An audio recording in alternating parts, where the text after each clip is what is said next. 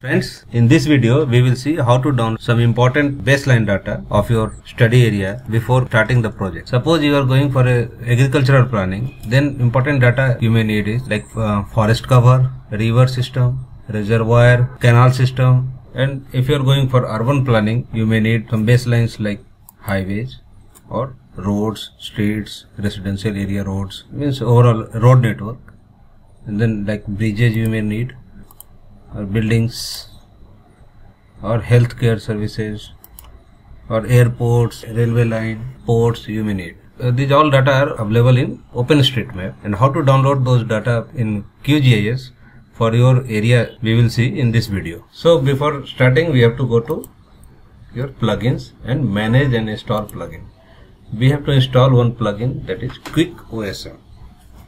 You see I have installed it, QuickOSM. If this plugin is not installed in a computer, you have to install QuickOSM. So you will get a icon here of that plugin, or you can directly go to vector and then QuickOSM, and you can click here QuickOSM. Now you see you will find some key, like if you want, before that you need your area, study area polygon.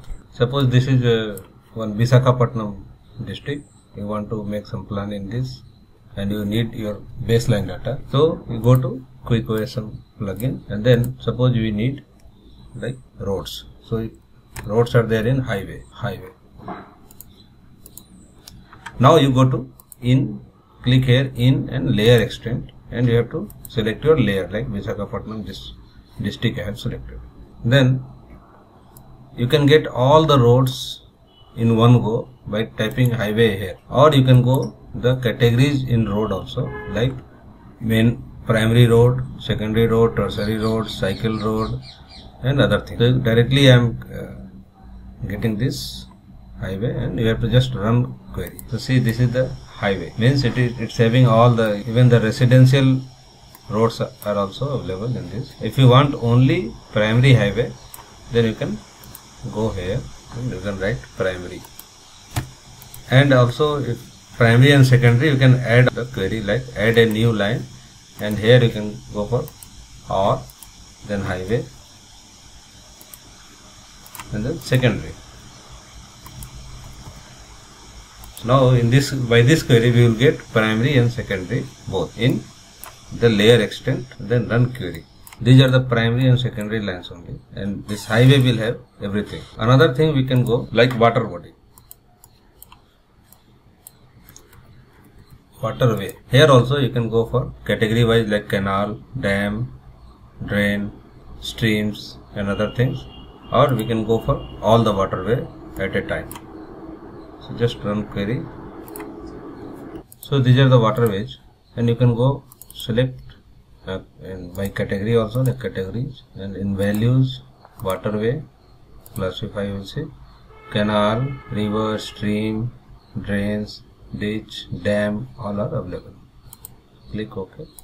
So these green ones are canal. You can modify the color. So these are the canals, these are the streams, rivers. Okay. Similarly, if you want other things like point data like hospitals and other things, that also you can get. Here you have to type health, see healthcare. Click run query. So these are all the healthcare facilities available. Other things like railway,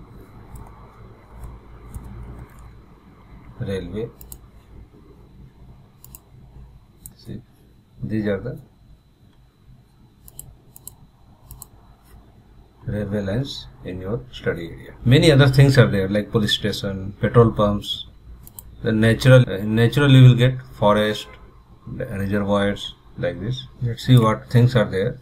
See, in the natural you will get, go to the category, and then value you have to select natural and classify. See, bare rock, beaches, coastline, grassland, hill, heath, then scrubland, water bodies, and wetlands, and wood means forest. Apply. So these are the things available. These are the forest, these are the dams, reservoirs. Similarly, many layers are there. you can explore by yourself and find out the important baselines for your study area. That's all for today. Thank you for watching.